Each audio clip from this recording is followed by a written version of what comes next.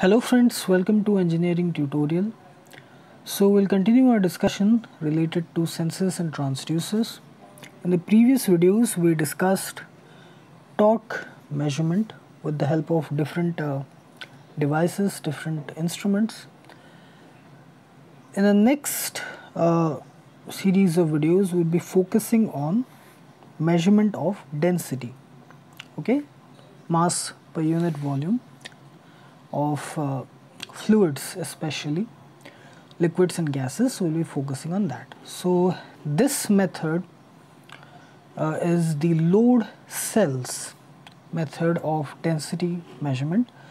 So density, as we know, it is two types: mass density, which is the mass per unit volume of a substance, solid, liquid or gas.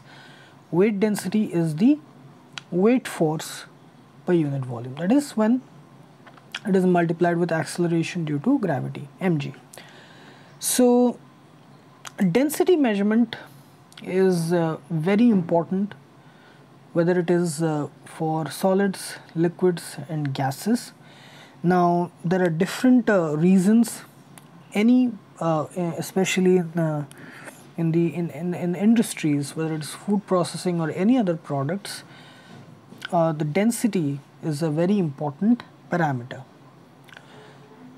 and particularly for solids it is very important. Actually it's very difficult to carry out the density measurement. It is very difficult for density measurement in solids, but in case of fluids, liquids and gases, there are several techniques that are available by which we can we cannot say that it's easy, but comparatively it is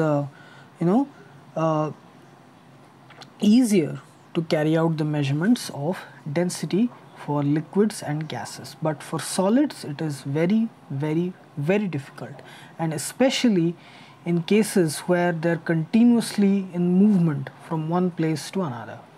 In all the cases, whether it's fluids or solids, they are in movement, but in case of solids it is very difficult. So load cells we have already discussed. I have made a video related to load cell, that they are mechanical instruments, they are devices which are used for the measurement of weight, okay, of static bodies, stationary bodies or very slowly moving bodies, okay. And basically the whole principle of load cell is that it has a platform onto which the object it is kept, it is placed there, and then the weight or the weight force acting on it, that is measured. Or in some cases there is hooks are available where it can be hanged, okay, so that the weight measurements can be done, especially for industrial purposes. This is very important. So there are two types of load cells, column type and proving ring type. I have made separate videos on these two, so I would recommend you to please watch those two videos, column type load cell and proving ring type load cell, where I have discussed. So this is a basic column type load cell. It is combined with strain gauges to measure the expansion and compression occurring on it because of the applied force. And then this is the proving ring type load cell. Again, same principle, strain gauges applied at extreme ends, and when force is applied they undergo compression and expansion, and as a result of that there is a change in resistance, because strain gauges they operate on piezoresistive effect, and then suitable signal conditioning has to be done to give us a proper output. So this is about load cells. I am not discussing it in detail, the load cells, because I have made separate videos on proving ring type load cell, column type load cell, and also on strain gauges, okay. I've made separate videos, so please watch those videos. Now density measurement using load cell. So the whole process here, it involves the fluid which is in movement. It is captured, or it is contained in a container of fixed volume. Here the important point is that the volume of the fluid in the container, it has to be fixed, constant. That is very, very, very important. Why? You will see. So here we have a fluid, liquid or gas, whatever it is, which is under measurement. We have to measure the density of that fluid.